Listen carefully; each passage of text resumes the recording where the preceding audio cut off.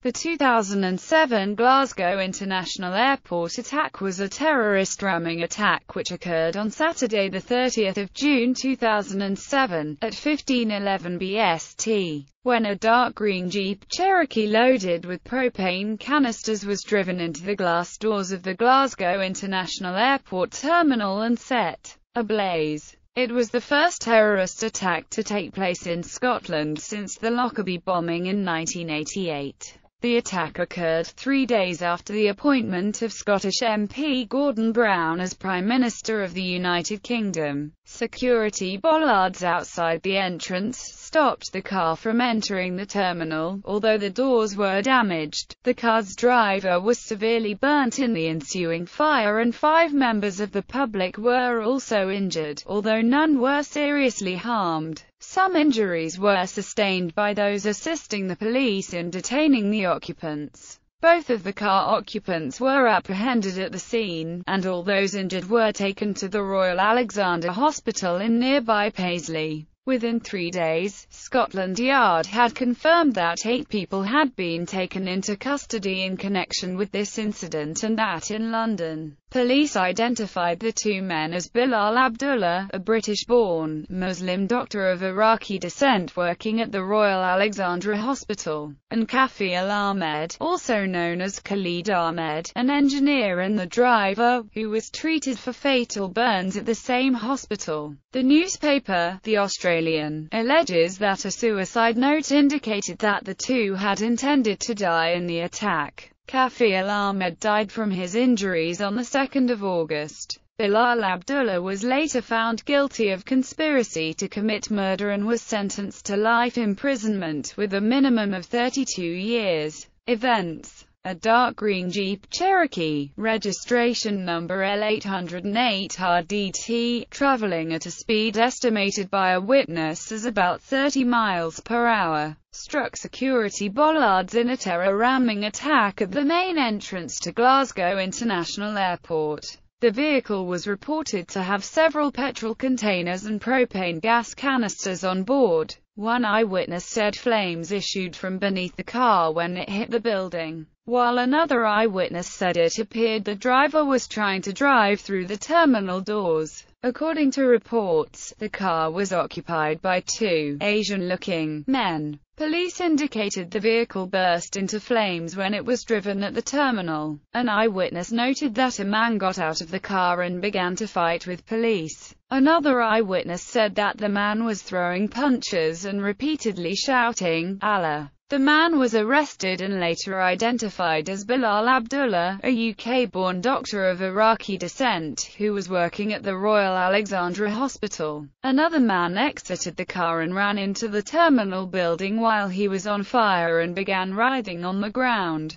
before being kicked in the testicles by an airport employee, John Smeaton, who was awarded the Queen's Gallantry Medal for his heroism. Sky News reported that petrol was spread from containers by the occupants when they got out of the car. During the subsequent investigation, propane gas canisters were removed from the car. A Strathclyde police spokesman confirmed the 2 men in the car were arrested, one of them badly burned. The man was initially taken to Royal Alexandra Hospital in Paisley before being transferred to the intensive care unit at Glasgow Royal Infirmary due to it having a specialist burns unit, where he died on the 2nd of August. The Jeep was removed early on the morning of Sunday 1 July before flights resumed and the airport was partially opened. Hospital's Royal Alexandra Hospital's Accident and Emergency Department was evacuated and then closed when a suspected explosive device on the bomber's body was found. Affected patients were taken to the Southern General Hospital and the Western Infirmary. It later emerged the device was not explosive. The second man, Dr. Bilal Abdullah, was initially held at nearby Govan Police Station, one of the UK's high-security police stations with the capability to hold terrorist suspects. He was later transferred to Paddington Green Police Station in London, along with 2 unnamed suspects. after the Lord Advocate Elise Angelini gave her consent to a combined prosecution in England under English law. In the aftermath of the attack, the airport was evacuated and all flights suspended. Evacuated holidaygoers, including some who were left in aircraft for up to 10 hours after the event, were accommodated overnight in the Scottish Exhibition and Conference Centre. BAA indicated the airport main terminal reopened for an incoming flight from Ibiza on 1 July 2007 at 7:37, and began handling departures from approximately 900. Automatic number plate recognition technology identified the vehicle of two suspects connected with the Glasgow airport attack on the M6 motorway, between junctions 18 and 17, near Holmes Chapel, Cheshire. The police brought the suspects to a slow halt and they were arrested. The BBC stated that the medical doctor arrested was Dr. Mohammed Asher. London car bombs. The police said they believe the attack was linked to the 2007 London car bombs 36 hours before. The vehicle was reported to have contained 60 litres of petrol, gas cylinders, and nails. Scotland Yard reported that while the gas contained in the canisters and the quantity of the canisters remains unknown, further details would be given after they have been analysed by forensic experts.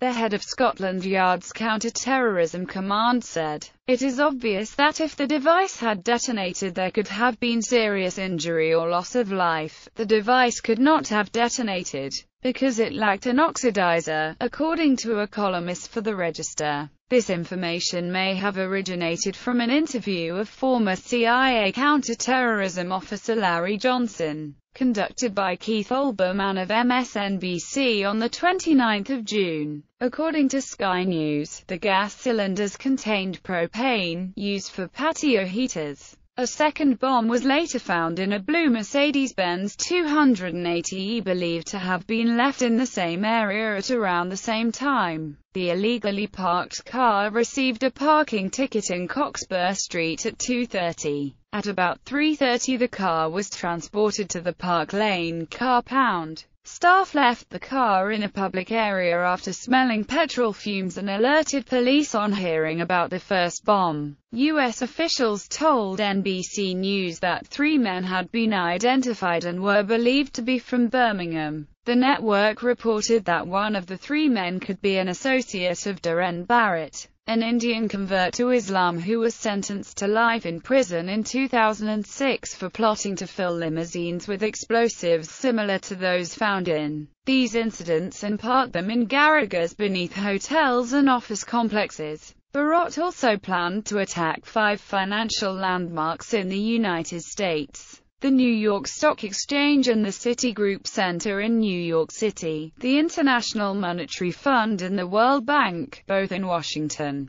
D.C., and the Prudential Building in Newark, New Jersey. Scotland Yard denied claims from a report by ABC News that police had a crystal clear picture of one suspect from CCTV footage. A 27-year-old doctor from India, Mohammed Hanif, was arrested at Brisbane Airport in Australia on 2 July in connection with the bombings in the UK. He was arrested while trying to board a flight with a one-way ticket to Bangalore, India, apparently to visit his newly born daughter. The arrest followed information received from the UK. As the case against him collapsed, Dr. Hanif was released with all charges dropped. Reporting 1 July. On the afternoon of 1 July, police carried out a controlled explosion on a car in the car park of the Royal Alexandra Hospital, where one suspect was being treated. The hospital was cordoned off for a time, and ambulances were redirected to other local hospitals.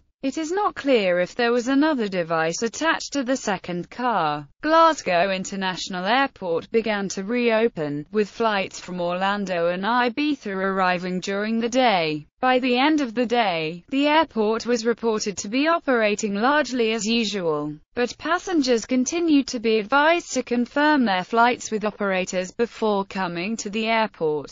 Tight security precautions remained in force across UK airports, although most flights operated as normal. 5 arrests were made. 2 in Glasgow, Scotland, 2 on the M6 motorway in Cheshire, and 1 in Liverpool. The police searched homes and made inquiries around the country, including in Renfrewshire, Merseyside and Staffordshire, with 1 suspect identified to still be at large. Sky News reported that 2 of the arrested men were doctors, working in British hospitals. During a press conference, Strathclyde police revealed that they believe the 2 men had been living in Renfrew for at least 6 weeks prior to the attacks. Questions were raised during the conference concerning whether the USA had, as had been reported in certain circles, published a report predicting that there may be an attack on Glasgow Airport. This was not confirmed and considered as speculation. The 2nd of July, police made 2 further arrests in Paisley in the early hours of the 2nd of July in connection with the attack, bringing the total number of arrests to 7. At least 2 suspects are thought to be locum physicians reportedly working at the Royal Alexandra Hospital and at a Staffordshire hospital. These hospitals were the subject of police searches. On the 2nd of July 2007, an 8th person was detained in Australia in connection with both the Glasgow and London incidents. Australian news reports indicated that 2 people in Queensland were detained for questioning. Both were doctors. 1, Muhammad Asif Ali, was released after questioning with no charges being brought. The other, Muhammad Hanif, 27, graduated from the Rajiv Gandhi University of Health Sciences in India in 2002 and entered Australia due to the shortage of doctors in regional hospitals. He was working as a registrar at a Gold Coast hospital and was detained at Brisbane Airport while trying to board a one-way flight to India via Kuala Lumpur in Malaysia. His family claimed that Hanif's link to the alleged attackers was tenuous, he was not involved in the plot, and that he was returning to India to see his wife and 10-day-old daughter. India's Deputy High Commissioner to Australia Vinod Kumar was quoted as saying that Hanif had been granted consular access in Australia. On the 27th of July 2007, all charges against Dr. Hanif were dropped by Magistrate Wendy Cull in the Brisbane Magistrates Court. Prosecutor A.J. McSporran said that there would be no reasonable prospect of a conviction of Dr. Hanif being secured. He told the court that prosecutors had made 2 mistakes at a bail hearing on the 14th of July. Police arrested 3 more men in connection with the failed terror attacks of the past few days on London and Glasgow, taking the total number of arrests to 8. Sky News revealed the identity of one of the practicing doctors arrested the next day as Dr. Muhammad Asher, who trained in Jordan before coming to the UK to practice. Police are continuing house raids throughout the country, in Paisley, Merseyside and Staffordshire. 1 suspect, badly burned after the attack on Glasgow Airport, was receiving treatment at the Royal Alexandra Hospital. The 8th suspect was arrested abroad on the 2nd of July 2007, but police refused to reveal details of the country in which the arrest took place. It was revealed that 5 of those arrested are qualified doctors, practicing in the UK, 3 of those in the Royal Alexandra Hospital. The UK's terror threat warning level remained critical, meaning that an attack could be imminent. Heavy security was in evidence at airports and public transport centres, with many airports asking passengers not to bring vehicles close to the terminal buildings. That evening, at around 1900 BST, Stansted Airport, Essex, was closed for a short time following the discovery of a suspicious bag. The owner of the bag was arrested while the airport closed its doors, not allowing passengers into or out of it. The BBC reported that by 2035, the airport had been fully reopened. The owner of the bag remained under arrest, but not for terrorism-related offences. Strathclyde police made an appeal for any details of earlier movements of the green Jeep Cherokee with registration L808RDT, which was driven into the terminal building at Glasgow International Airport. One allegation was that Dr. Hanif's SIM card had been found in the burning Jeep at Glasgow Airport when, in fact, it had been found in the possession of the brother of a suspect arrested in Liverpool. The second error was that Dr. Hanif had once lived with some of the UK bombing suspects, when in fact he had not. The Australian Labour Party called for an external review of the handling of the Dr. Hanif case by the Office of the Commonwealth Director of Public Prosecutions. Arrests. Dr. Bilal Abdullah, 27, born in England, and moved to Iraq as a child. Alleged attacker, arrested immediately at Glasgow International Airport. Convicted of conspiracy to murder, and sentenced to life imprisonment. Kafil Ahmed, aka Khalid Ahmed, born in India, studying for a PhD in engineering. Taken to hospital after the attack and treated for burns over 90% of his body surface. Died from his injuries, 2 August 2007. Dr. Muhammad Asher, 26, from Jordan. Arrested on the M6 motorway. Later found not guilty of conspiracy to murder and conspiracy to cause explosions. Currently fighting deportation. Marwa Dana Asher, 27, from Jordan. Wife of Muhammad Asher and arrested with him on the M6 motorway. Was later released without charge. Dr. Sabil Ahmed, 26, born in India. Arrested in Liverpool. A doctor who works at Halton Hospital in Cheshire. Brother of Kafil Ahmed. Dr. Muhammad Hanif, 27, from India. Detained at Brisbane Airport, Australia and later charged with recklessly supporting a terrorist organisation, charges which have now been dropped. Currently appealing cancellation of his work visa by the Australian government. Second cousin of Kafil and Sabil Ahmed. Unnamed 28-year-old Saudi man, arrested in Houston, Renfrewshire. Reported to be a medical student working at Royal Alexandra Hospital. Released without charge. Unnamed 25-year-old Saudi man, arrested in Houston along with unnamed 28-year-old. Also reported to be a medical student at the RAF. Released without charge. Medical links. The BBC reported that 8 people were being questioned, most of whom had worked for the NHS and 5 of whom were doctors.